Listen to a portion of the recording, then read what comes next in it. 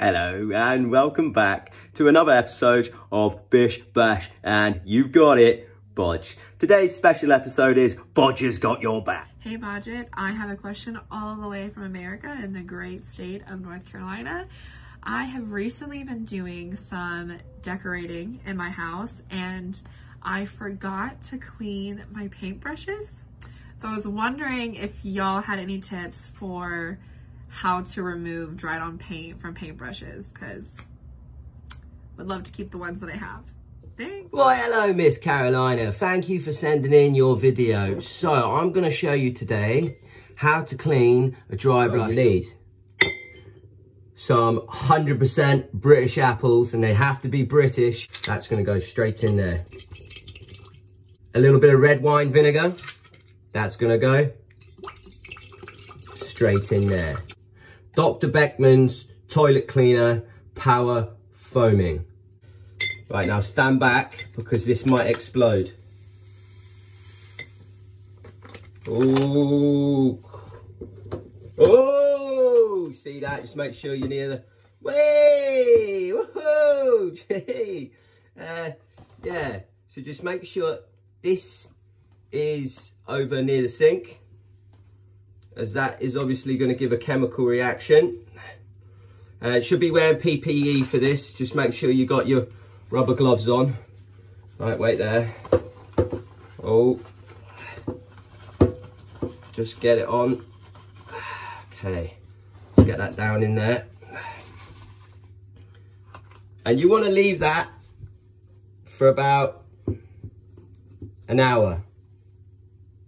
Oh, it's starting to smell like rotten eggs. Got to back away from that. And just let that do its work. See how we're getting on.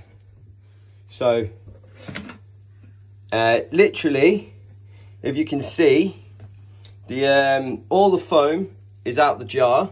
And, if you look, literally clean as a whistle. You look at that, see that? And it practically looks brand new, almost as if it's just been taken out of the packet.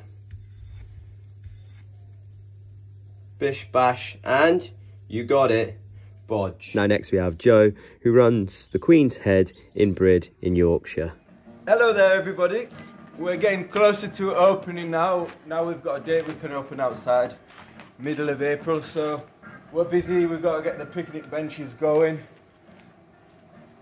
the walls, all the woodwork, the stage behind. So if anyone's got any advice on how to do up the picnic benches, it would be greatly appreciated. Thank you. Well Joe, you've come to the right man. Bodge's got your back.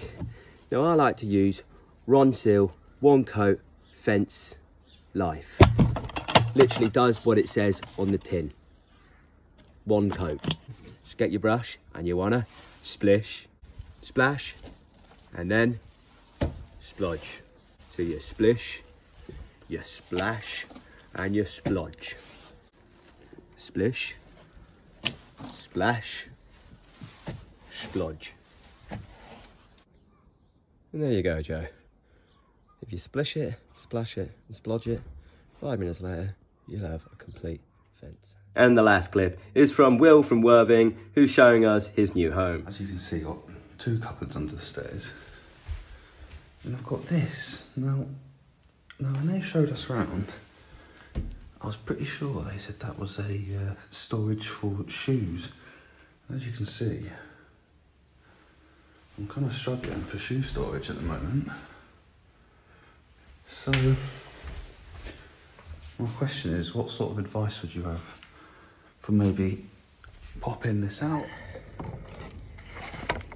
Well, Will from Worthing, as you can see, this is your door. So first off, I'd put a hinge here and here. So let me show you how that would look.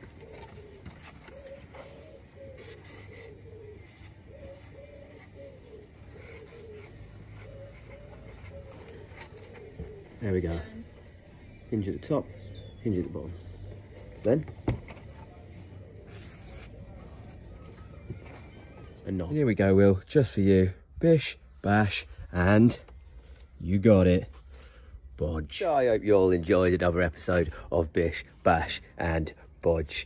Bodge has got your back today. Now, 3 things that you need to take away for today is number 1, Miss Carolina, step back, there's going to be a chemical reaction. Number 2, Joe, splish it, splash it, and splodge. And number 3, Will from Worthing, don't forget to add a doorknob.